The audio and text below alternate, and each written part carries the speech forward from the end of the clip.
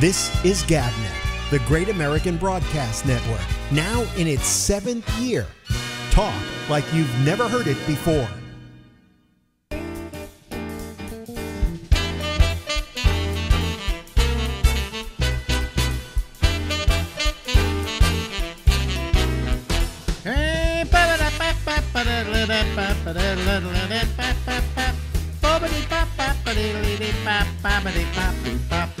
Hey everybody, this is Alex, and this is the Ramble. We go until midnight tonight from the East Coast of the United States, from Harlem in New York. Yes, hello everybody. Hey, it's a Wednesday, and we go for our 3-day marathon here of doing new programs. You know, we do 4 shows a week. The other one that we do is on Mondays at 4 o'clock Eastern, and it's on Facebook. It's not here on YouTube, where a lot of you are watching us right now. But as with our first day of the week usually that we're on, which is Wednesday, we go to an old friend. We bring an old friend onto the program, and here we go with him. As soon as I see him, his little picture in here, we'll let's see here. Okay, there we go. He's there in let's see here, in Versailles. There he is, folks. Yeah. Right there. The Hall of Mirrors. The Hall of Mirrors, right? Yeah, that makes you look. You would like that because Trump would. That's the way Trump would do his home. Exactly. Matter of fact, if Trump had his way, he'd turn this into a hotel, and he'd live in this section of the palace. Yeah, but he can't afford it, so he can't afford anything, to be honest with you. Yeah, you know, we'll see. He's he may be president again. Hey, before we get into discussion, I don't think he's going to be president. But anyway, I don't either. But before we get into that discussion, I just want to offer my condolences on your friend Gilbert Gottfried. I watched the video that you posted of the interview with him on the Great American Broadcast, and it was an excellent interview. There's also an audio up as well on our on-demand of a interview that I did with him at Sirius XM. So, yeah. Do you know what the ailment was? It was supposedly. It's hard to explain, but it was a tachycardia, rhythmic tachycardia, or something, caused by a form of muscular dystrophy. It's a arterial dystrophy or something like that. Yeah. And that he's had it for quite a while. He's had a bum ticker for a while. Yeah. I noticed during the interview that he did with you in the studio that you took right after Sirius for the Great American Broadcast. Was it a hot studio? Were the lights very hot? Because you weren't sweating. No, but they weren't. He was profusely. Really, it wasn't hot at all. Yeah, he looked like he was just walked out of a Schritz. Well, he may have come in from outdoors, and I can't remember what date that was done on, but it might have been a hot day outside. Yeah, he said he was thirsty, but he was sweaty, and he didn't look that good. He never ever looked that good, So it was to begin with. He didn't die on Monday, as most people think. From what I understand, he was buried on Saturday.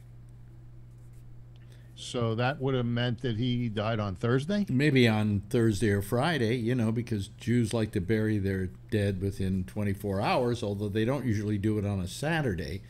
But somebody said they read that he was actually buried by a priest in a Jewish cemetery. Really? I don't know. We haven't gotten all the information yet.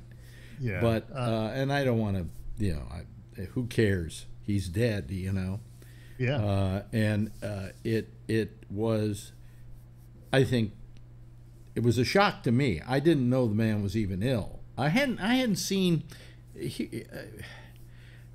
our contact with each other, Gilbert and mine, was once a year at our friend Mark Garland's home, when he used to have a little New Year's get-together, either on New Year's Eve or a couple of days before. Yeah.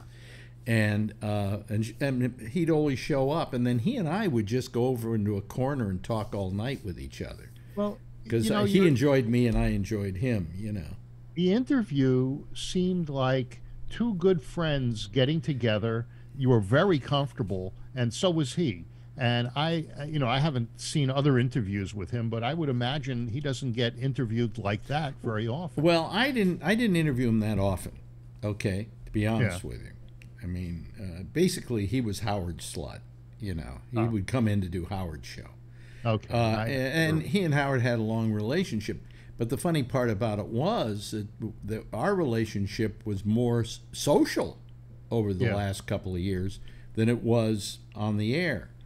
And I mean, I looked forward to these parties every year because I knew Gilbert would be there, and I knew that we could talk to each other and spend hours actually talking to each other. And just a sweet, decent guy. And, and his wife, Dara, was also a wonderful person. I mean, she turned his life around.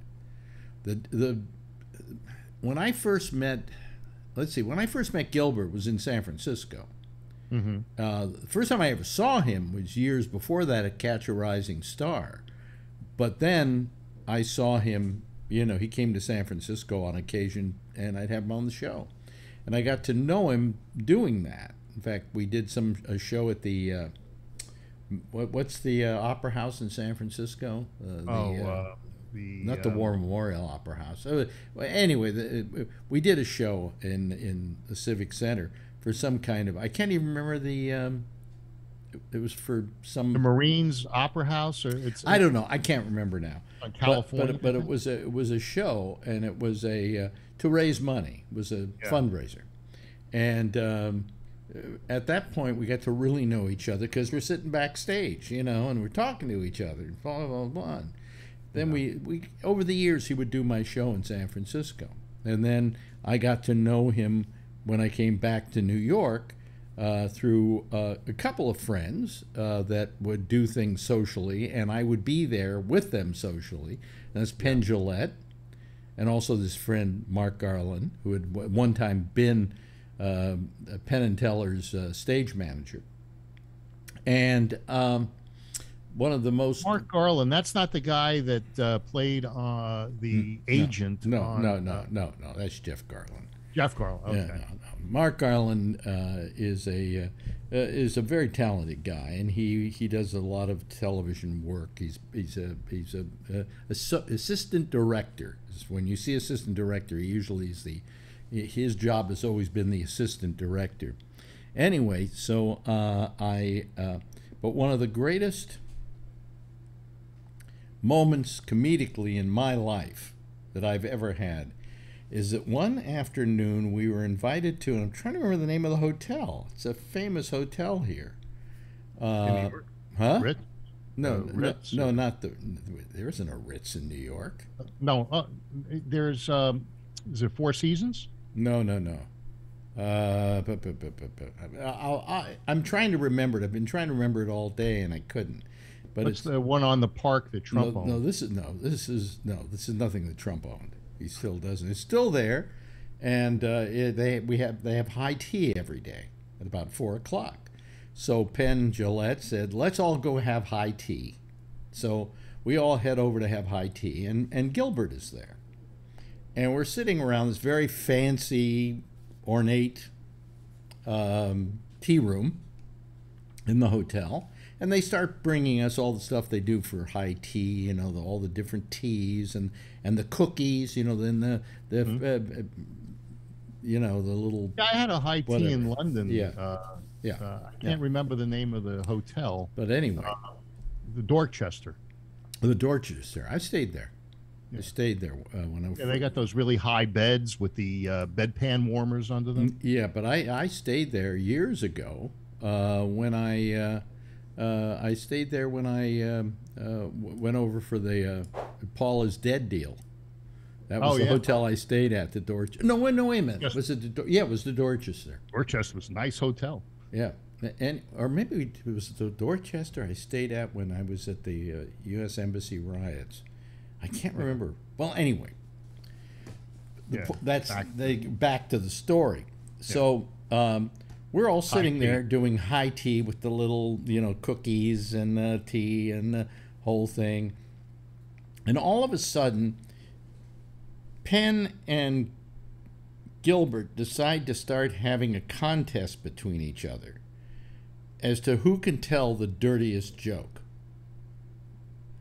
And for a solid hour and a half, these guys went back and forth with each other, telling some of the most filthy jokes you've ever heard in your life. And high tea. And we're there in this very fancy hotel, in this very ornate tea room, having high tea. And did people overhear you? there weren't very many people in the room, but some of them were listening, and they were getting a good kick out of it. Nobody was asking them to stop. Yeah. But I mean, it was really filthy stuff. I mean, no, the aristocrats joke didn't come up, but Penn Jillette told his bear joke, which is kind of another one of those opus joke telling stories, goes on and on about filthy things. And it was the most hilarious hour and a half I've ever spent anywhere. And I remember that distinctly. And I can't tell you how brilliant I always found Gilbert Gottfried. And he was just a very, very funny guy. Yeah. And on top of that, he met this woman. He had been living, how can I say how he lived? He just, he had an apartment, and it was like, have you ever seen Hoarders? Yeah. His place, I hadn't seen it, but he kind of lived that kind of lifestyle. And everybody figured, hey, here's Gilbert. He's 50 years old almost. We don't ever say he's going to get married, Meanwhile, into our crowd, like on movie night, comes this woman named Dara Kravitz. And Dara is a woman that every guy in the room lusted after, because she was, not because she was sexy, but because she was sexy by virtue of how smart and sharp and keen she was. And everybody wanted to date her. And somehow, the guy she started dating, the guy she wanted to date, was Gilbert. And this was in what? Was Gilbert Gottfried always in character, or did he have moments where... No. When he wasn't on stage, he was Gilbert Gottfried the person, Yeah. But he was still a strange human being, okay? Yeah. Hoarder, stuff like that.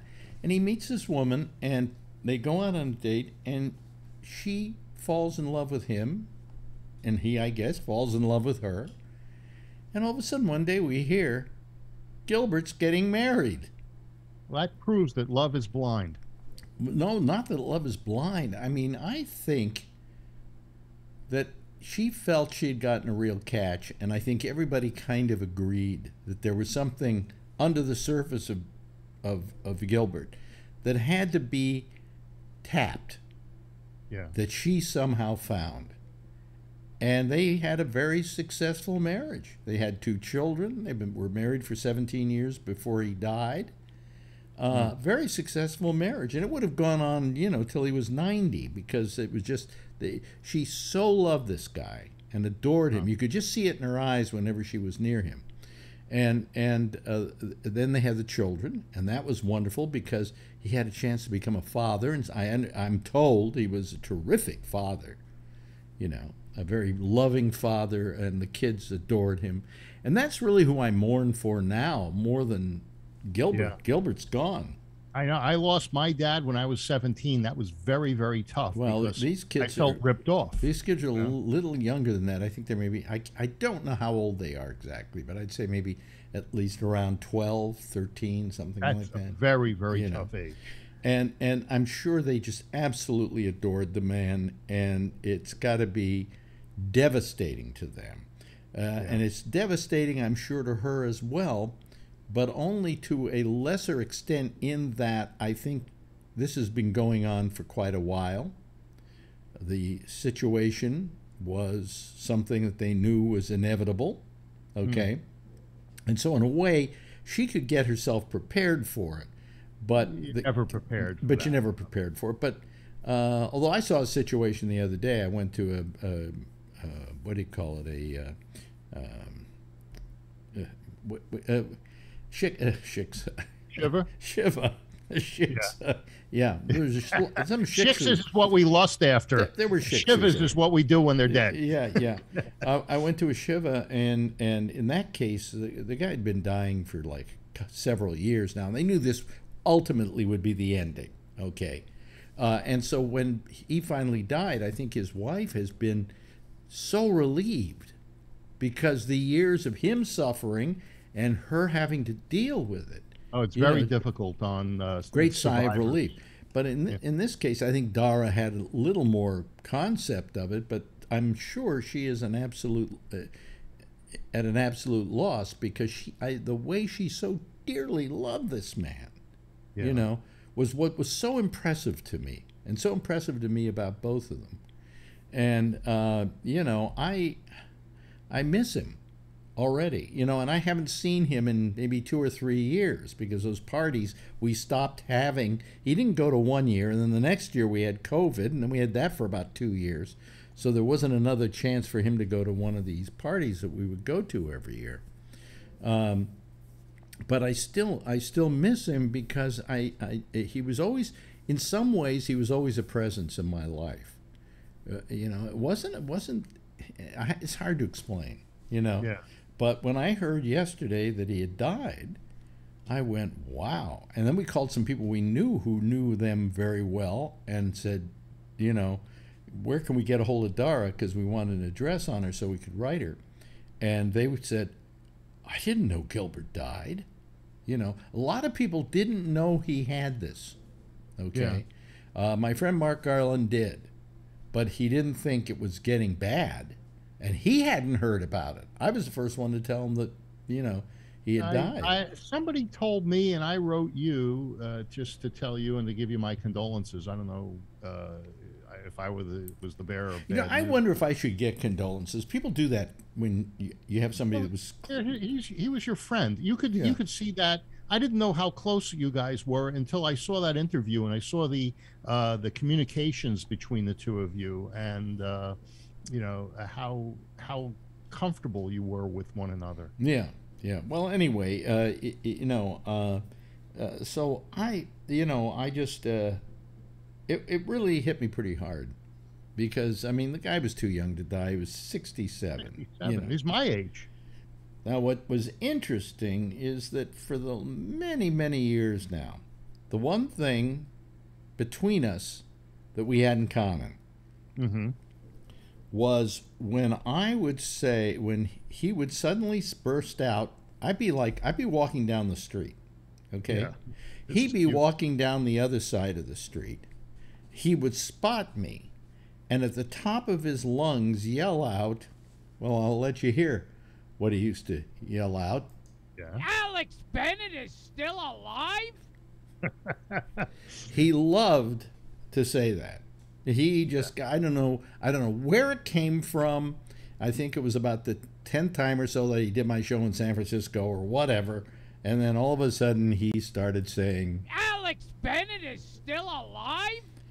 And I lovingly loved it when he did that. I just so loved it when he did that. It had its... When the time is right, you got to use that as a promo on your show. Yeah. But I mean, it was... And I just found that, by the way, yesterday as I was going through. It's on the show. Well, you asked him to do it while you were interviewing him. No, where that comes from is an interview I did at Sirius XM. I know, I didn't ask him to do it. I didn't ask him to do it. I think while I was watching it, you said, "Hey, would you mind?" Oh, that's on the TV thing, but on the audio thing. I hadn't heard the audio. In fact, he does it at the top of it at the interview and at the end of the interview. But I always loved it. There was something about, you know, and oddly enough, when we do these parties every year, when I'd show up, he didn't yell that.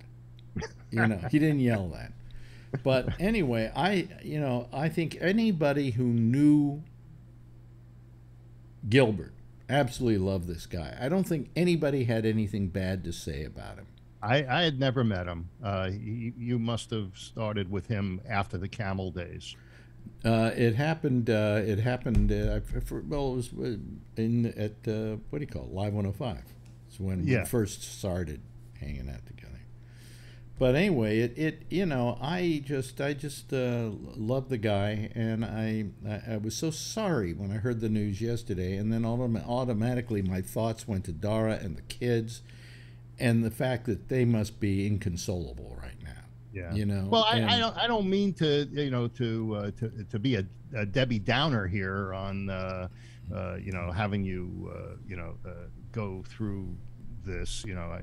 I figured maybe you wanted to talk about it and get. Yeah, well, I do like talking about it. I mean, I like talking about it from the standpoint that I really like the guy, and when I heard the news yesterday, I just was amazed at how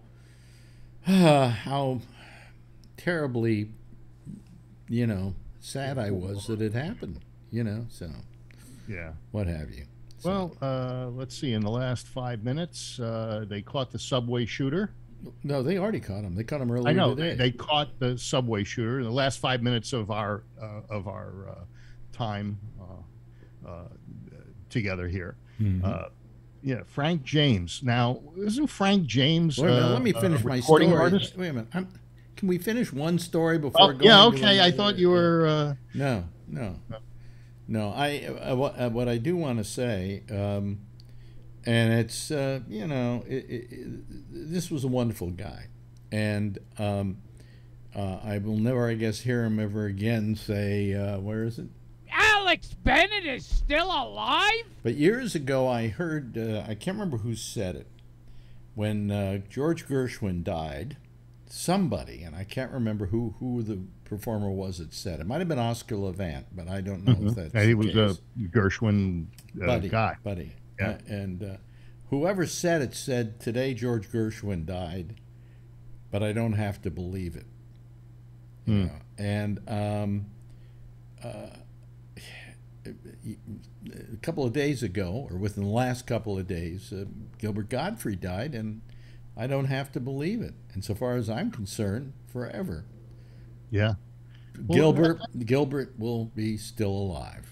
Yeah. Well, that's one thing about what you've done by preserving these interviews is, you keep them out there. Of course, like he's had a lot of work. Now, was he in the Beverly Hills Cop? Yeah, I think so. Yeah. Yeah. Wasn't he like he got a bunch of tickets? And he was trying. Beverly Hills Cop 2. Not. Oh, okay. Yeah. Yeah. No, I think that's the first time I saw any of his work. Yeah. And he was very good. Oh, he was terrific. He was great. Yeah, very funny guy. Yeah, but I'm trying to figure out. I guess I don't have any volume on this to speak of, so let me give myself some more volume. Oh, you were coming through fine on my end. No, this is on the on going out. Oh, on the YouTube, on the recording, yeah, of it. Well, I've got to take care of it tomorrow. Yeah. Well, I see. What happened was they changed my encoder on me. They put out a new one, so I bought into it, and then I suddenly noticed that one of my components, which is a volume increaser, is not here. So, yeah. So. Well, now, are you ready for Frank James? What do you mean? Okay, give me your Frank James. Well, well, first of all, wasn't there a some sort of entertainer named Frank James? No, Frank James was Jesse James's brother. Okay. Well, this guy didn't look like Jesse James, the guy they turned himself in at a McDonald's. And it's amazing the hate that he spewed on YouTube. But YouTube, they take off Donald Trump from YouTube, but they leave a guy on like this. But they don't know You know, you can't follow everybody. Come on. You know. Well, they've got algorithms. What do you expect? You Hey, know? on Facebook, I posted a picture of some like Clorox for the end-all, be-all cure for COVID, and they restricted me for 30 days. You know, and it was obviously a joke and a parody, but you know, their algorithm picked that up. And talking about these other social medias, what's his name? Elon Musk buys several $1 billion worth of Twitter. Then, so that's like 9%. And I think he's going to try to buy the whole thing, or at least get controlling interests and change the way Twitter does business. Well, you see, that's how you don't keep up with the news. Well, they wanted to put him on the board, and he refused. No, he got out of that whole deal because he didn't want to be part of it. So. Yeah, but he bought. He still owns 9-point-something% of Twitter, and they wanted to put certain restrictions on him, if that would limit him to 14% purchase, and that he couldn't give anybody. He couldn't tell anybody the algorithms that Twitter uses, and. I guess he didn't want those restrictions, so he decided not to go on the board. Now, did something happen between then and now? From what I read, he got out of the whole deal. He sold his stock? I think so. I think he decided not to do it, not to buy the stock or something. Well, it went up 30% after he bought it. Well, I don't know, but all I know is that the deal was off. Huh. Okay, well, that one I didn't see. But I knew that. But what, you got a hard on for him having anything to do with Twitter? No, I think it's great. I think that maybe he's a real patriot. He's a real patriot? How do you figure that? Yeah, and he's going to open up the lines of communication. That Twitter is really a town square, and you know. Well, I mean, you could say it's a town square. Excuse me, I was here trying to fix something while we're on the air. Yeah. You know, kind of like a soapbox was during the Revolutionary War times. Well, you know, I don't think so. Okay, and I don't think it has a responsibility to be one. Well, it might change with Elon Musk's ownership. You know, they said that for $13 billion he could own the whole thing. And he's got, what, $260 billion? So $13 billion is kind of a drop in the bucket to this guy. I don't think he wants to own it. You know, I mean, come on. Do you want to own Twitter? If you had the money, would you buy Twitter? Maybe he's got FU money. No, but why would you buy Twitter? What does Twitter have to offer you? You can't buy Facebook. Facebook is got too high of a valuation. But Twitter, which is widely used, is within his reach. Well, the problem is that Twitter is somewhat one-dimensional. You know, where Facebook has many different aspects. Well, did you hear one of his suggestions was to put an edit button on Twitter so that you could edit your posts? So if you thought better about it? Yeah. You know, that's not a bad idea. I mean, that's the reason why I'm very careful about what I put up on Twitter. I mean, you can eliminate your whole post. Yeah. So the question would be, why do you need an edit button? You know. Well, yeah, that's I didn't know that. I stopped using Twitter after Trump was thrown off of it. Well, people were doing that, you know, when they would suddenly, all of a sudden, they would write something and everybody would start complaining. They would take it down. Okay. Although there's always seems to be screenshots of the original post. Well, because some people see it, they make a screenshot, and then they keep posting it and posting it and posting it, even though you've taken it down. Yeah. So, you know, that's the problem. Can you stick around? Sure. Yeah, because, you know, these people like having you here, you know, mainly because it's always nice to have somebody around who's a pain in the ass. So. makes me look good. Well, you got Alan. Yeah. You know, the one thing I just want to say, and it was kind of interesting, is that you said to me, well, you know, my condolences, you know, about Gilbert.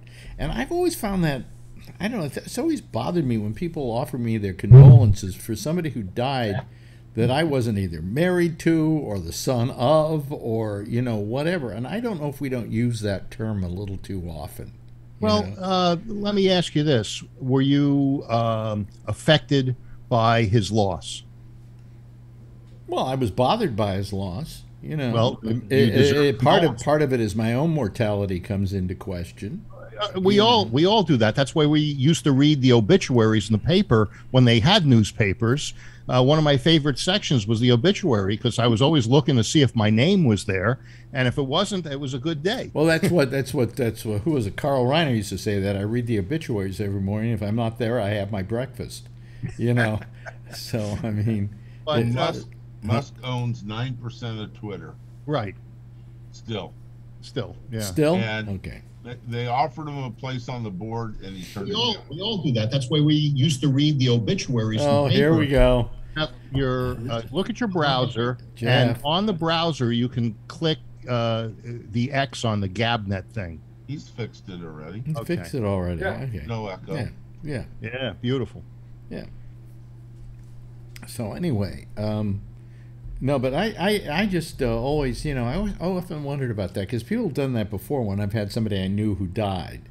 Well, it seemed as though you were close to him, and although I didn't know that at the time I gave you condolences, but I did know that you knew him and that you had gotten together with him socially, and I thought it might have been a loss, and hit you closer to home. And a friend or family, why not give condolences? And I'll tell you, I mean, today I went for a walk today. I walked a mile and I was exhausted. Mm-hmm. You know, and I think I haven't been out that much in the last 2 years, but in the last 3 or 4, at least 5 or 6 months, because it's been cold and rainy, and you know. I haven't had a reason to go out and take a walk, and now when I take a walk, I'm struggling, and I'm beginning to wonder if death is not is near. Same thing for me. Really? Yeah. Is that because of the winter? Do you think?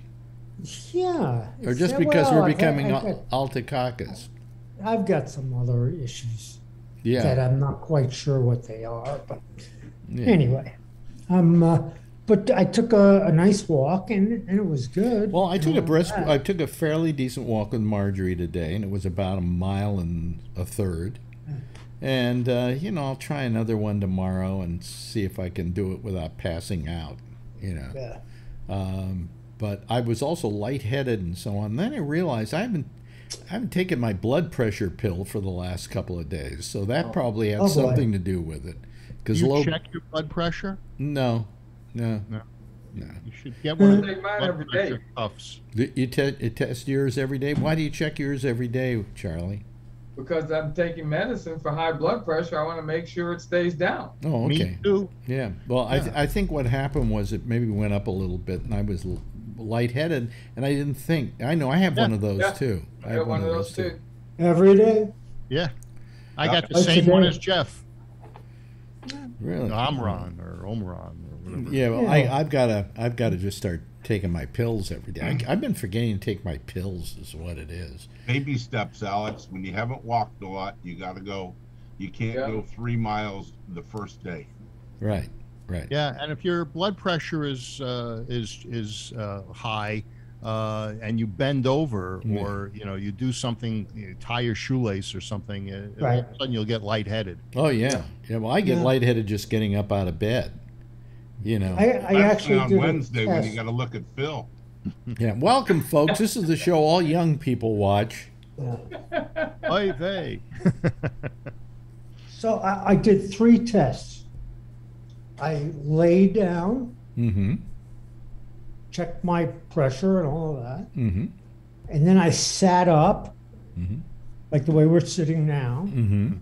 I checked it again, and then I stood up. And tested again. And tested a 3rd time. Okay, and which one was higher? And you know what? They were both about the same. Really? Which was good. Yeah. When it says you're dead, then you're in trouble. You won't be able to take the cuff off. But anyway, so so I mean, and then I had this other friend die, a friend of the family's, and we went to Shiva on Sunday, and he died on, I think it was Friday, and I think that was probably when Gilbert died.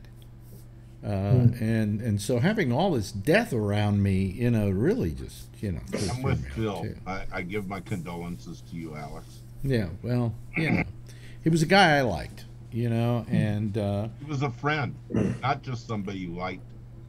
He was a friend. Yeah, well, so condolences to you are appropriate. I don't know how to define friend.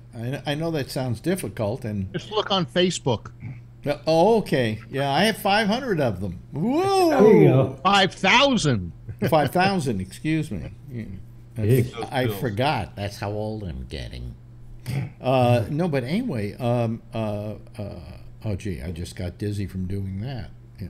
What was it? What was it? What were we saying? What was it? We're talking about you doubt who's a friend and. Oh well, when I hear that term friend, I don't use that term too often. I use the term acquaintance more often than I use friend because, and I think Gilbert was an acquaintance. It's not like I called him up twice a week and said, "Hi, how's it going? I saw you last night." No, it wasn't that kind of thing. So that's what I'm talking about. Shecky's probably the only friend I have in this whole world right now. I know that's sad that but I know Jeff. I've sat down with Jeff, and Jeff and I though are acquaintances. When you say Jeff, I mean. Yes, absolutely. Maybe verging on friend because I'd like to see you more often because I enjoy your company, Certainly, maybe. Why don't you come down here more maybe often? Then I can get to see each other. Then I can have another friend, And there was a time when we were friends. I remember you and Susan saying, Phil's here more than Alex. I was with you guys a lot. Yeah, you were. Yeah. But I mean, all I'm saying is that I think we tend to throw the word friend around too easily.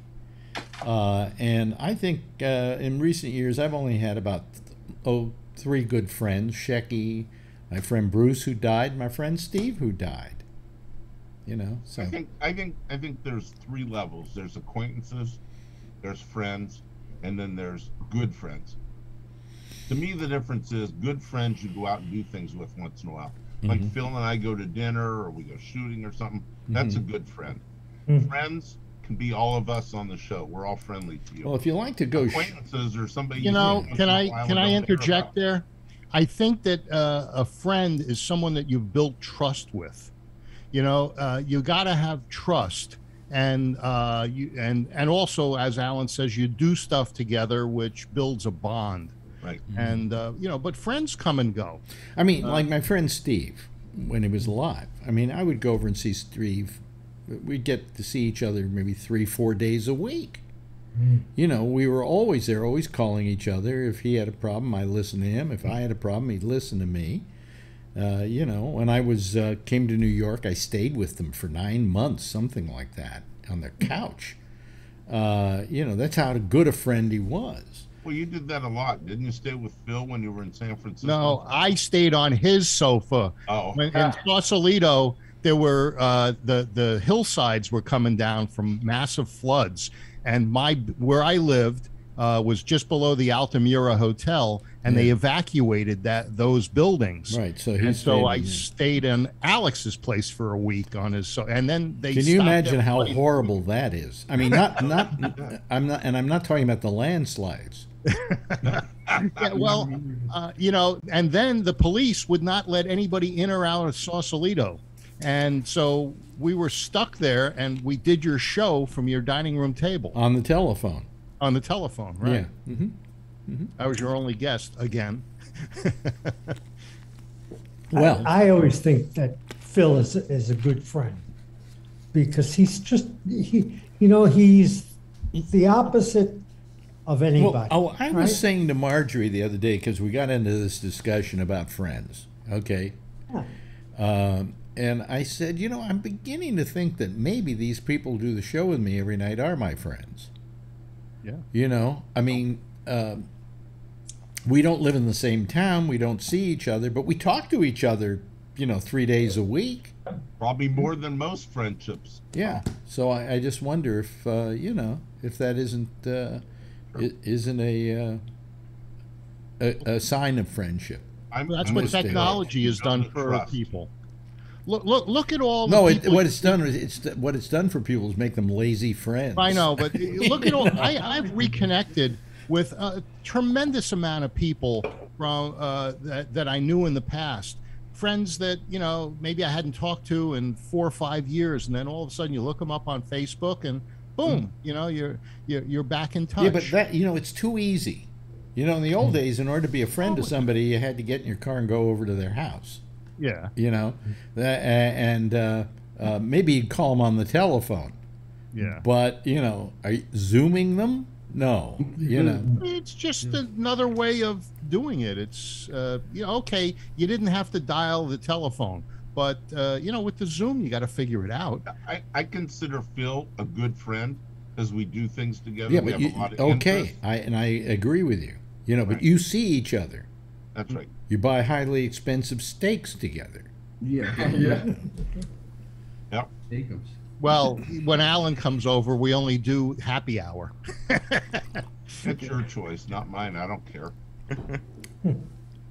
But, you know, I happy mean, hour menu. That's because you only feel comfortable in the bar with the cocktail waitress gives you extra attention. Yeah.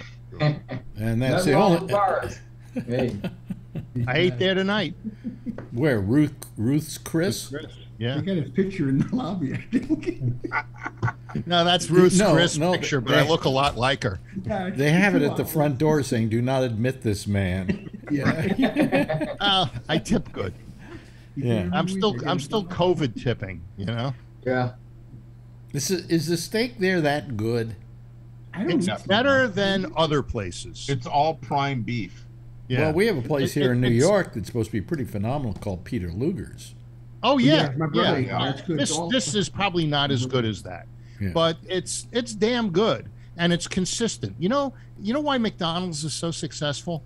Everywhere you go in the world, the burger tastes the same. Yeah. Well, I go to Ruth's Chris, whether it's in Honolulu, Maui, or San Francisco. Well, the San Francisco closed, but Walnut Creek. And Ruth's Chris is consistent. What you get there is it's better than the McDonald's of steaks. It's a really good steak, but it's consistent and it's consistently good. And the service is good. Service is good. Yeah. So and the prices aren't so bad. I mean, in today's world, a nice New York steak, which was like 20 ounces, I think it was $61. And I had that, and I had the spicy shrimp, and I took home a bread pudding for dessert. So, Well,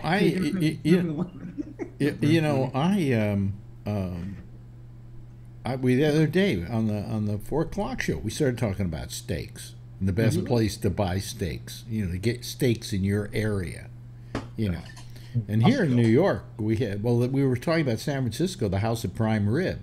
House Prime Rib's great. It's been around for 1 million years. And somebody told me, If you don't mind the one of our San Francisco callers said to me, it's terrific. It's still terrific after all these years. You know, usually a place like that, after a while, you know, you go in one day, say, boy, House of Prime Rib, let's go there. And then you go there and you're eating shoe leather, you know. You know what closed after 97 years? The- Alioto's.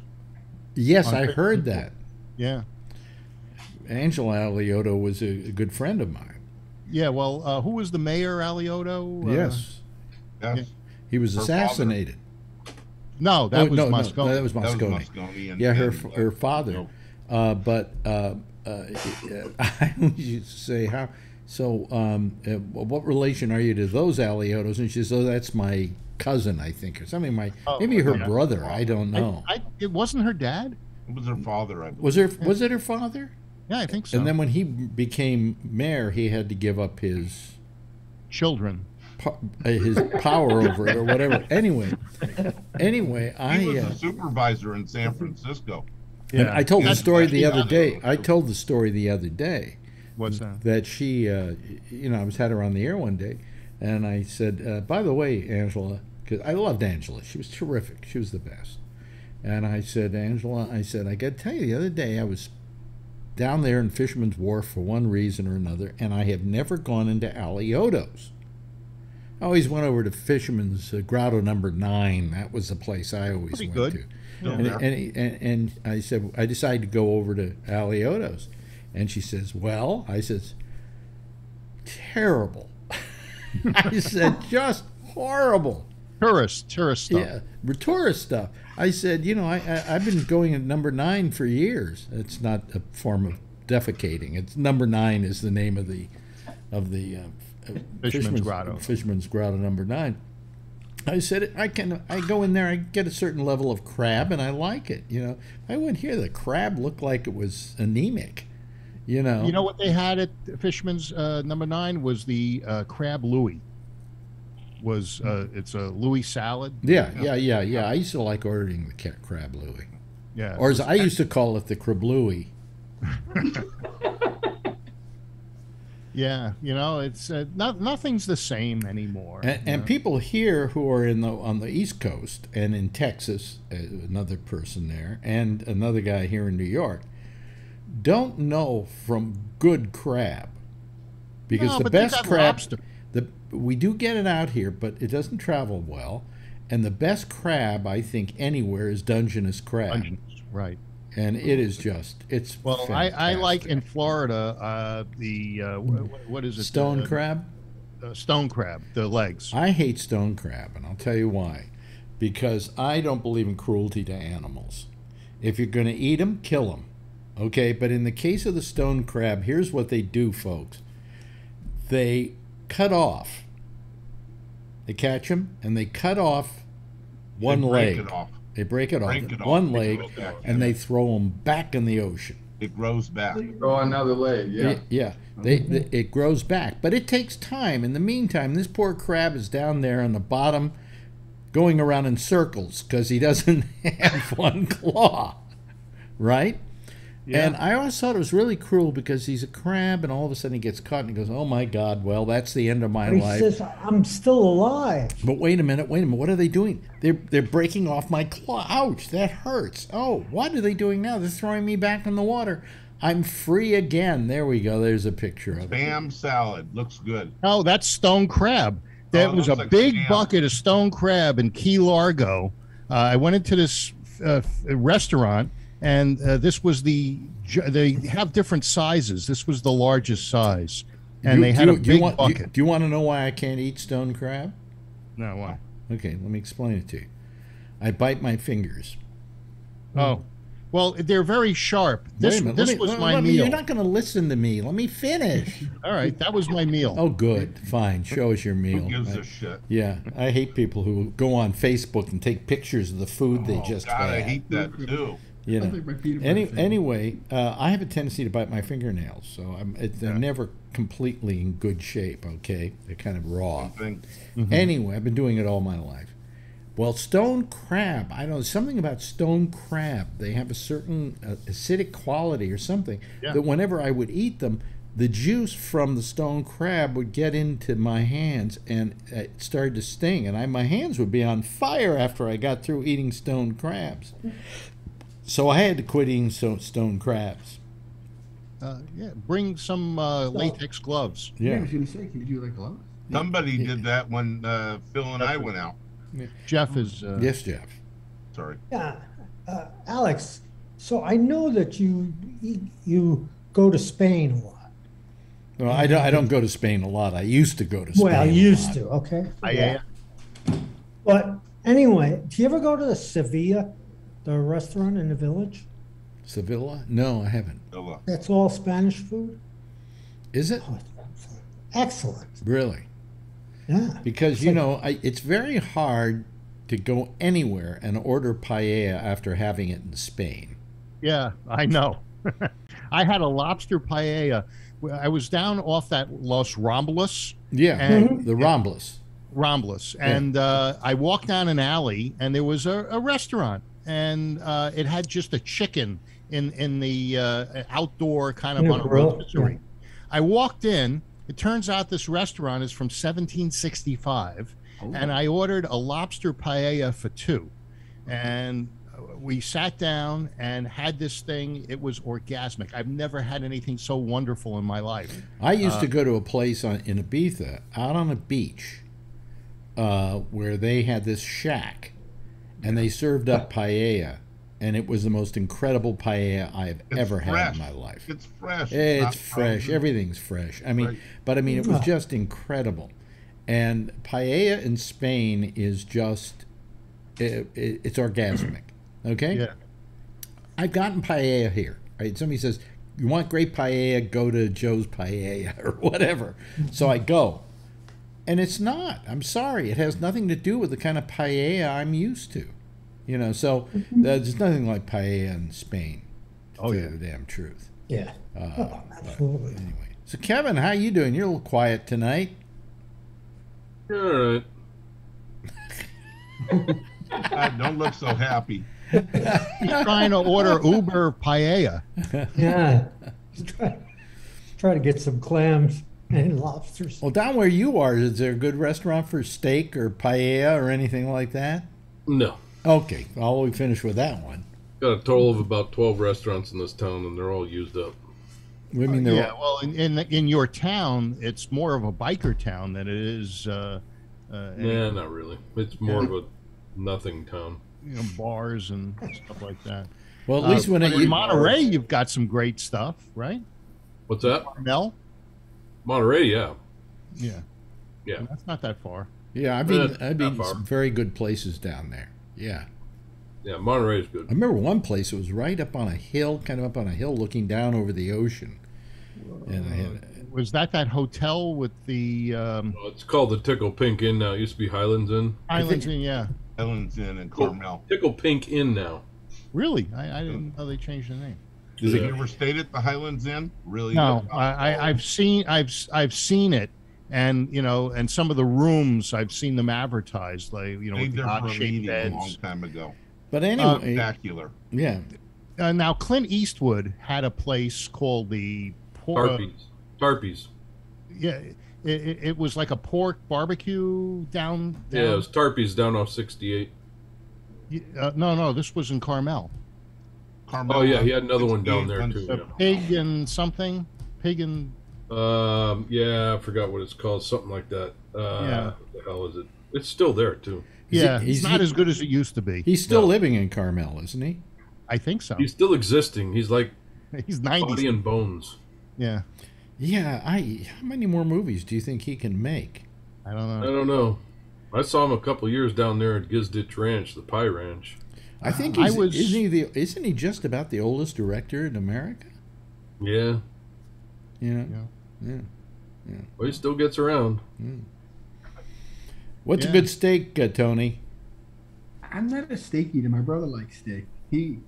I don't. I like, I'll eat hamburger, but I never was a steak eater. And neither my mother didn't like it either. He's a Campbell soup guy.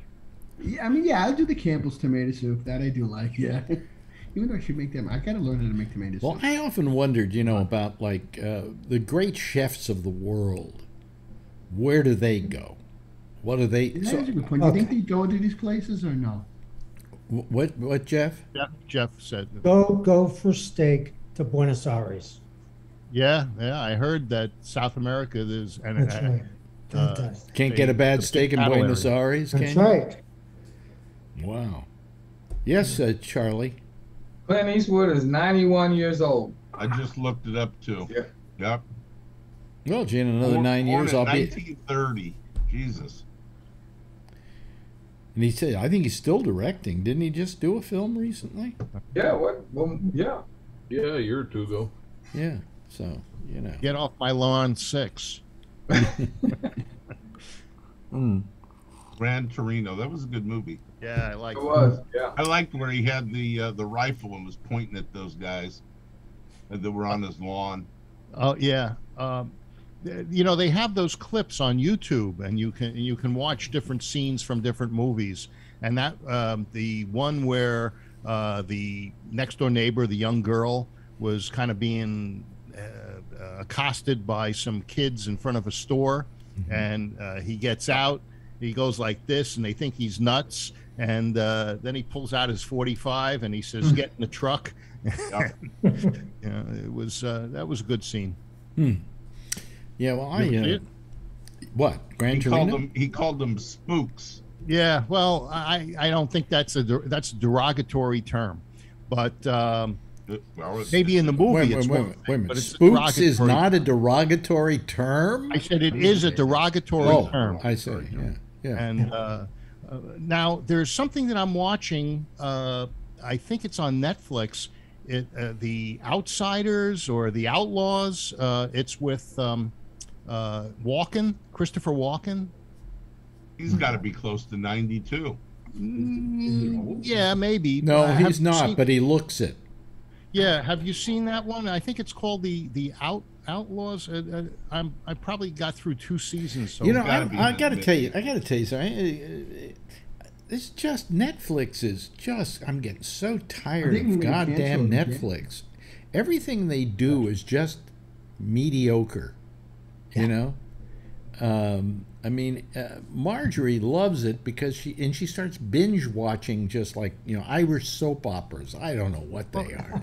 This is from England. He's in England, and he's in a work furlough program because he got out of prison, and so he's there with a bunch of other people. They find some money, and they get involved in a bunch of stuff. Well, I don't know. I just get very tired of. It's worth watching. You know what I get tired of is Netflix laying claim to having things be a Netflix original. Yeah. What they did is they bought it from the BBC and then they call it a Netflix original. When it isn't. Peaky Blinders, they say Netflix original. I'm sorry, it was on Channel 4 in England. Okay, they didn't come up with it. But Marjorie loves her. I'd love to get rid of it. I wouldn't have it right now if it weren't for Marjorie. She has got to have her Netflix. So basically, so she can binge watch something and avoid me. So. Let me see if I can find the name of it. I watch 2-3 episodes and then I go away for a while. Well, I'm sure it's called The Outlaws. I think I saw that name up there. Yeah, maybe that's the Outlaws series, and it's with Christopher Walken. Yeah, and the documentary though that they're running on, I don't know if you've seen it. The one on the British horror show, the Jimmy Savile story. Has anybody seen this thing? No. This is about a guy. See, you don't know who Jimmy Savile is because we're Americans. We don't watch British television, most of us. Jimmy Savile had been around for about 40 years on British television, and he had been one of the most beloved performers on television. I can't tell you why, because he was one of the strangest looking human beings you'll ever see. And he went out and he helped hospitals raise money and so on, and he used to have a show called Jim'll Fix It. All right? And what he would do is bring little kids on, and the little kids would have it was like Make-A-Wish, okay? And then he would make their dreams come true, all right? So he became just loved by British people. And also he was the host of Top of the Pops, which was the biggest rock program in England. And this went on for about 40 years. And he was royalty. Princess Di would come on his shows and loved him. And Prince Andrew wanted to hang around him. Prince Charles wanted Prince Andrew hung around everybody, including I know. But Prince Charles, everybody wanted to be around. And then finally they actually made him a knight. They knighted him. And he became Sir Jimmy Savile. Well, they find out that all the years that he had been doing that, he'd been using it as a cover to be a pedophile.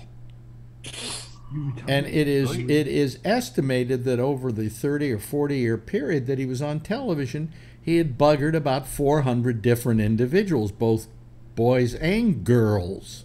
Kids. And he was bisexual. And boys and girls. some of them some of them in his BBC dressing room. Wow. And he got away with this for like 30, 40 years. Did he claim to be a priest or something? No, he was a TV personality. I doubt it. But so you got to watch this. It's really an amazing documentary. There is that a picture of him? Where? Yeah, you can't see. Like Kevin. It looks like Kevin with a big old white beard and everything. Yeah, he's in the background there. You can't see him too well. Oh, he's not the guy in the front. That isn't you in the front. Yeah, but that Clint's in the back there. Oh, Clint Eastwood. Oh, you're not showing a picture of Jimmy Seville. I'm talking about Jimmy Seville. We're talking about Jimmy Seville, and all along you've been looking for your picture with Clint Eastwood. I had to find him. It was 6 years ago. There he is, walking by my truck. Oh yeah. Oh yeah. Hey, you can't see him on focus. There it is. Yeah. So anyway, that's like a stop sign. He still looked old then. Yeah. That was 6 years ago. Yeah. So anyway, so so this documentary on Jimmy Seville you probably should watch. And then today we watched the first episode of the series that's been produced and narrated by Barack Obama on the national parks of the world, not of just here, but of the world. And it is really quite brilliant and quite good, and he is just so charming as a narrator, you know. I want to watch that. Yes, yes, Alan. Did anybody pick up Tucker Carlson on Friday night or Saturday morning announced that, the war in Ukraine, that most of it is fake? The people that were dead did this right on the news. The I was people spreading that that were laying fake dead news. in the streets were actors. After they filmed that, they panned away and they got up and walked away.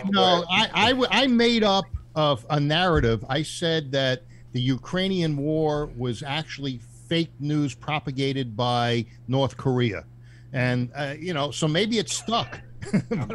but I was kidding. I think he was serious. I don't, I just don't know how a guy like Tucker Carlson could do this. What I find abominable is how a company like Fox can allow him to do it. I mean, even they've got to be sitting there saying, this guy is out of it. If he would have said that, then you would have seen it somewhere else. I didn't see it. I'll bet you can find it. Oh, it's been all over YouTube. What do you mean? Yeah, really. Come on, Phil. Wake up. Yeah. Well, that's because I'm watching You're not going to find it on Dredge. On Dredge, you mean Drudge, not Dredge. Yeah, that's Dredge is better. Dredge is better. You Dredge is sewer. Tucker Carlson. Well, let's all sit around and wait while Phil. Yeah. This could take 20 minutes as quick Yeah. as this. Fake news. Let's talk about our friend from New York who decided to turn himself in. Oh, Frankie. And it didn't happen during the first He half hour. didn't turn himself in. They found him. No, he turned. He turned himself in. Yeah. And he called the police. Called him up, said, "I'm at McDonald's. Come on down." Oh, really? I didn't realize that. That happened hours ago, not while you were on Alex's show, the first part of it, Phil. No, I know. I heard it earlier today. Right. See, what I had read is that they had gotten a call from McDonald's. That's what I heard too. Like saying that they think they had the guy in there. By the time they got down there, he had just left. So they then followed him and went down the street, and they saw him, and they cornered him and stopped him and arrested him. Okay, because I had heard that he called and said, "I'm at the McDonald's and I'm turning." Well, I think somebody down the street, and then another store owner called and said he's down here. He got 2 calls. After he called the police, he probably got tired of waiting for him. Pretty much. Yeah. He was hopefully that they were going to give him some money for turning himself in. Somebody said that he lost his credit card. Says here, Carlson is denied saying the quote in a tweet. And Walsh told, I don't know who Walsh is, told USA Today it's made up. It's all over the internet, Phil. Yeah, well, just because if it's on the internet, it must be true, Alan. No, Phil. If somehow they've got the footage of him doing it, then I think it's immutable. Well, I don't know that they have the footage because they do. He's claiming that it's fake. I saw All it. right, they got Trump doing a bunch of stuff, and they still said he didn't do You know it. what's amazing to me is Putin saying around everywhere, what atrocities? We haven't done those. This is USA Today fact check. He's doing Our Trump rating on that story is false. Based on our research, we rate false the claim that Carlson suggested photos of bodies in Bucha could have been staged by Ukrainians. That's USA Today, the kind of newspaper they put at your hotel door. Yeah, You I know? used to get them. Oh, I'm supposed to American. wait a minute, I'm supposed to believe USA Today that their entire audience for their newspaper are people who don't want to see their newspaper in black and white. Right. Yeah. What, you mean they got a little color? They got color, yeah. Well, they got the blue. Do you notice when he tells a lie, he turns orange, just like Trump?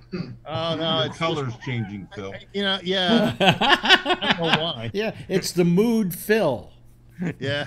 Right. I got the same light as you, Alex, except I haven't adjusted it yet. Well, The Golo or whatever it is. the what? What's the kind of light you Elgato. have? Yeah, El Gato. Yeah, yeah. The cat. Well, I have two of them. I have two, but they're both different kinds of. One's bigger than the other. But only when Phil tells the story. You don't have to have a drink. Just wait for him to turn orange. Yeah. Yeah. Okay. Yeah. Yeah. So anyway, I mean, I just, you know, I just can't believe that Fox News allows this guy to stay on. Well, you see what He I didn't no, do it. but he's done a lot of other crap, and he's It had a doesn't lot of matter. He didn't misinformation. do this one. Hold on a second. Yeah. The point is that Fox is not a terribly responsible news organization if they allow these people to just say anything they want to say, and they're still there the next day. It's you left wings that are saying. Okay, let's say he didn't say that. He's said a lot of other crap that's wrong. Yeah. Doesn't matter. This one he didn't say. All right, but we're not talking about that now, Phil. We're talking about the fact that his conduct over the last many years has been egregious, and Fox does nothing to say, hey, look, check your sources first and prove Is to that us. the guy? That's the guy that had you on his show on Fridays? Well, every Friday. Yeah. Okay. I think one way to change his mind is Fox News ought to send him to Ukraine and let him, broadcast from Ukraine. That'll change his. Hey, did you see Boris Johnson walking down the street? Let me finish. With Hold on a second. Zelensky? Before we do that. Yeah. Wait a minute. There's something I wanted to ask Charlie Wallace, and now I forgot what I wanted to ask Charlie Wallace. Okay. Or did you have your hand raised or something? No. No? Okay. Yes, Phil, you want to talk about Boris Johnson? Yeah. And Biden, I've suggested Biden, while he was there, he was in the territory, he was in the neighborhood. He could have just jumped across the border. He could have spit across the border from where he was. He should have gone into, Kamala Harris was there. She should have gone in. She's not worth much, so but I was surprised that it was Boris Johnson. I was too. I was too. And that just upped his worth, with the British people. And if Biden had done that, he would have helped himself. He would have helped the Democratic Party in the elections, things like that, Oh, yeah. By the way, Charlie, I noticed something, Charlie. You take assessing of the various statistics for the day and so on. And you talk here about the total deaths so far being, where was it? What are the totals? 987,331. So when do you figure we're going to hit 1 million? Well, probably by May 1st, because numbers been going up lately. Now, there's 330 million people in this country, and 80 million, Charlie says, have come down with COVID. Yep. So if COVID now is responsible for a natural immunity, regardless of how long it lasts, that's quite a number of people when you add that. No, plus you got to those remember with the that vaccine. 1 million of those people almost are dead. Yeah. 1 million total. And by the way, we don't have a real good idea of how many people have gotten it lately. because what happened is we started sending out all these test yourself at home things. Yeah. Test at home, So people do the home tests. They which is find out. crappy. Yeah. But what happens, crappy or not, if they test positive, where does that wind up? Where does that information wind up? You It know, doesn't go yeah, anywhere. It stays at you know, home. You know, Jeff, it's crappy except for when Omicron was going nuts and you had to wait weeks to get a test. It's at least better than nothing. Yeah. Yeah, but the it's point. like- I agree with you on that, but You know why there was a million deaths? Because during COVID, if you got hit by a car, but you also tested Oh, positive for stop COVID, it, Phil. then They did that was a not do COVID that. death. I'm And not- the hospitals were paid a No, lot of they money weren't. for That every has been COVID debunked death. 1,000 times. That's bullshit. Oh, but Tucker Carlson saying that the thing is false, that's not bullshit. Phil, So why you are you don't wait, believe- wait, hold on a second. Why are you changing the topic to Tucker Carlson when we're Because saying you wait a minute, don't when we're believe- saying you're wrong? No, well, I'm saying you're wrong. But I'm listen. I didn't make those Wait claims. a second. He's going to turn orange again. Yeah, You got to move to where the light gets it. yeah. Do you have two? Do you have? Hospitals Do you never have? got paid more Do you have for two? saying Do you have two it's lights not there? Yeah, but only one Elgato, and the other one's an LED, 900 bulb LED photo light. No. Okay. Yeah. Yeah. I'm thinking of getting another one just like this one over here. It's only about $129 and putting I this. like in. the Elgatos. They're really nice. The only thing I don't like about them is they work off your Wi-Fi, and yeah, they sometimes do, they but turn off. Well, I got this, but I haven't hooked it up yet. This is also Elgato. It's yeah, but called a that's Stream I Deck. use one of these here. That's what I use, but I don't use that one. That's too small, Phil. I only wanted to control the lights Oh, well, you could have done that just with the. with my phone. No, there's an app that you have that's that runs along the top of your screen, and you can Yeah. click down on that, and you can turn them on and off. Oh, okay. Yeah, so I have to teach him something every day. Every time. I got to tell you something. Kevin and I and Patrick usually get together on Saturday nights along with Josh Wheeler, and we just talk, right, Kevin? It's nothing, no tail out of school here. The other night I wasn't feeling well at all, and I don't know why. I just was feeling sickly, and so when I got them all on. I was on for about 45 minutes, and then when they were all on, I decided I was going to beg out because I didn't have the strength to do it. And I come back about 1:15 in the morning, and they're still talking. How I hear that you guys went, what, 3 hours that night, or went till 2 o'clock in the morning, our time? Yeah, it was pretty crazy. I don't know what time we got done. Yeah, I mean, I could have never made that, you know. Well, we've done that on Jack's from the intersection. We stay on after he logs off, and then we talk for sometimes 2.5 hours. Will the Zoom still keep? Well, you're doing So Skype. we're on YouTube. You're on No, YouTube. we're on Skype. We're on Skype. Yeah, you're on Skype, right. And the just Skype, keep and talking. once he signs out from the Skype, it's still working. Yeah. Oh, God, maybe I'll have to join. Yeah, that I remember sometime. having conversations with Renee when the show was over and Yeah. we were on Skype. Mm-hmm. Yeah. We talk after you signed off. You know what I've been thinking about doing is challenging Phil, challenging Jack to a trivia contest. Who's the host? In which he would throw a question at me, and I would throw a question at him, and then he'd throw a He question has at me. different trivia than you know. Yeah. It's different Oh, answers. he has different answers, exactly. Oh, that's me. Because I sit here sometimes and I'm going, You can moderate, Phil. Yeah, thanks. but I'm saying Have to a myself, drink. I'm saying to myself, he's wrong about that, you know, and so I At just least he's saying something. yeah, but I mean I was thinking, maybe I should challenge him to a trivia contest, a good old fashioned trivia contest, like the ones I used to have with Roger Ebert in Chicago. Yes, Alan. Well, it's nice if You're muted, Alan. That's nice if you're a silent movie. You're muted. That Yeah, you're on. Do you believe in the Snoop's way of finding out if something's real or not? You mean No. Snopes? Snopes, whatever it's No, called. it's a left-wing plant. Is it? Yeah. No, I haven't heard that, but they said Tucker Carlson did say that. I was watching Fox News when he said it. They had video. I don't know. Maybe they faked the video. Wait a minute. Yeah, So, maybe wait, they faked the video. wait They a got nothing minute. better to Wait do. a minute. So Snopes says it's real. Yes. I'll believe Snopes over. But USA Today says it's fake. I believe Snopes over USA. So would I. Snopes is a left-wing plant. No, you it's know? not. Bullshit. Are you kidding me? It's all lefties. Are you kidding Yeah, me? they got an agenda. No. No, You ask they Tucker.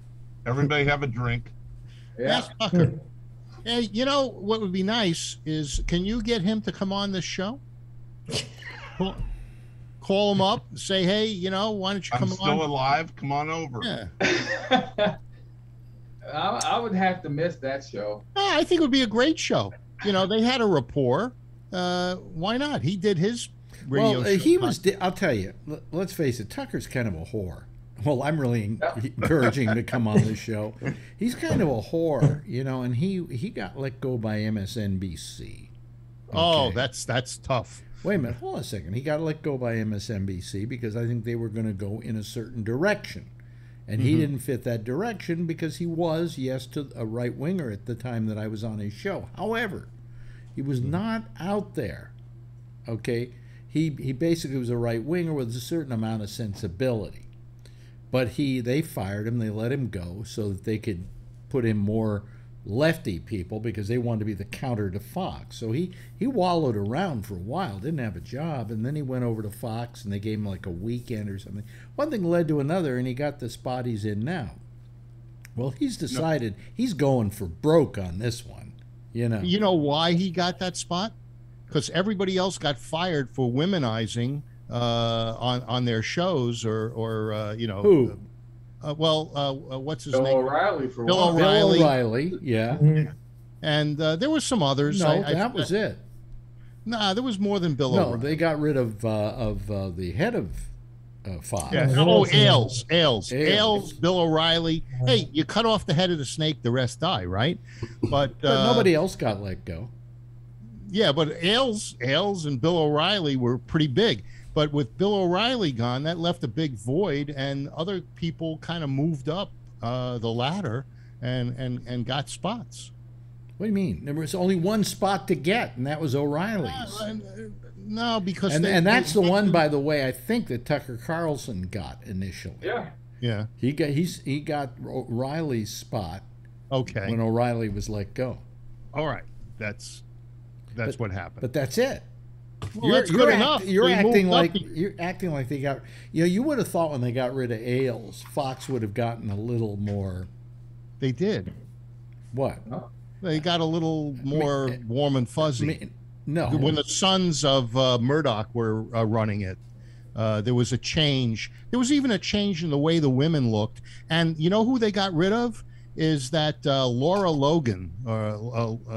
Logan? Laura Logan? Yeah, she's got way fired. out of left field now. Yeah, she got fired. Wasn't she over at CBS at one point? She was at CBS. CBS fired her. And then she went to Fox. Yeah. And she, I guess, said some things, and Fox management wasn't happy with it. And she's out. Looney Tunes. Well, I liked her, and she had nice tits. Well, she was pretty, and that's all. Oh, look, you know, I got to tell you, the only good thing about OAN are the women. Yeah, they're young. They're all college age. They're all young. Most of their anchors are all young and largely breasted. Is that a nice way of putting it rather than saying big uns or big tits? Big uns. Because I don't want to be accused of anything here and have it held against me and ruin what career I have left. Well, even when you were popular, you didn't have many women. You were 18 to 35. Male was your top demographic in San Francisco, And you know, I heard he had you out on Polk Street bringing them in. Oh yeah. No, when I helped, it was Fisherman's Wharf. But you know, the thing was, you didn't have a big female demographic. It was 18 to 35 male. I'm trying to remember my male. I had a large male audience. Yeah. Yeah, you had a 6. You had a 6 share when we were at Camel. And that was a big celebration. I like the way he says we were at Well, Camel. the biggest share that I ever got in San Francisco, I think, was at KMEL. KMEL was at KMEL. That was the largest. Yeah, right. I had ever gotten in my whole time there. I think you had a 6.06 share. Yeah. In the book. But I managed to maintain like a 5 or something like that throughout. Yeah, which was fantastic. Well, maybe the number 2 showed at KGO in the morning, and they were doing and news. then we find out that KGO's numbers were all cooked. Yep. Ooh. Absolutely. Yeah. And they used to prevent me from getting guests on my show. KGO where they have their little repeater. Well, that's why I went to. That's why I went to comedians. Yeah. Was because I couldn't get any other guests because they had to do. Their rule was you have to do KGO before you do anybody else. Right. So, and I was on in the morning, and they didn't do a guest until after 10 o'clock in the morning. Mm-hmm. So consequently, there was no way they could, if they wanted to do my show, they'd have to stay overnight in San Francisco and then do my show the next morning after doing KGO. So that prevented me from having a lot of big name movie guests. So I started going to the comedians. Was it Mal Sharp's idea that this comedy thing is a big deal? No. Wasn't Mal Sharp? No, it just happened by evolution. You know, one day somebody said, I want you to have a guest on. I think it was... Was it Slayton? No, I think it was Dr. Gonzo. Oh, yeah, okay. Yeah, was he your first guest? My first comedy guest, and then he suggested Bobby Slayton. Right. He said, I have this guy who was a big fan of yours in New York, Bobby Slayton, and then so I started having Bobby Slayton on the show. Then I said, do you know anybody? He says, Jeremy Kramer. Then Kevin Pollak, and blah, blah, blah, blah, one after another, till finally I had all these comedians on the show, and that's how the comedian thing started. It was Kevin was dating the sales girl at Camel, right? Was he really? I don't yeah, remember. What was her name? I don't know. I don't remember. But yeah, he was dating the girl who was doing local sales. Yeah, but yeah, it was good, you know. And Schwartz, what was his name? Schwartz was doing the big sales. I forgot his first name. I visited him once down in L.A. Nobody here cares about any of that, Phil. Yeah, really.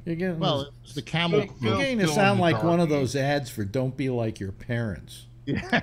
You know, like when they say blah blah blah, and he says nobody cares about that. Alex, the time I remember, I don't remember the radio station, but I remember all the billboards on the sides of buses and everything with your picture plastered on it. Yeah. Alex Bennett all over San Francisco. I don't play no requests.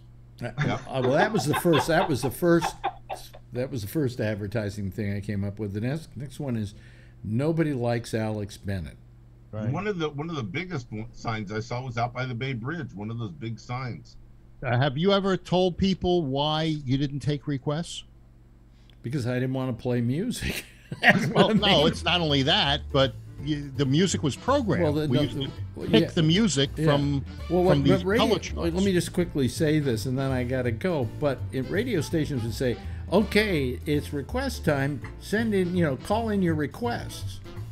No station ever took requests. What happened was... No, they just eventually played it. They would just play a song, and you would think your request had been honored. No, yep. They had a playlist. That was it, And this going out to Joe and Campbell. Yeah. Right. And it was like that, though, Kevin, wasn't it? And then there was... This is for little Tony Magno. And there was no Joe. Tony's been very quiet tonight, Tony. Yeah, I'm just enjoying the conversation. Time to send you some more coffee. Yeah. I can have my coffee too. Send them some Black Rifle. Hey, Phil, thank you for sticking around tonight. Appreciate it. Kevin, thank you for being here. Alan, you too. Charlie Wallace, always good to see you here, Mr. Digital. And is there anything to those digits at all? Yes, that's binary for geek. Oh, okay. Thanks, Jeff, and thanks to Tony. Everybody, give yourself a big wave goodbye, and I'll give a big wave goodbye to you. Okay, there they go, folks. They're starting to hang up on me, so I better hang up on them before they get to me. Yeah, right. Hey, listen, Jack Bishop is next over most of the same Gabnet. He'll be here with The Intersection, and he'll be taking your calls on Skype at Gabnet Live. I'll see you again tomorrow night, right back here, same time, same station in life. And in the meantime, as always, if you see her, tell her I love her, okay? Good night, folks.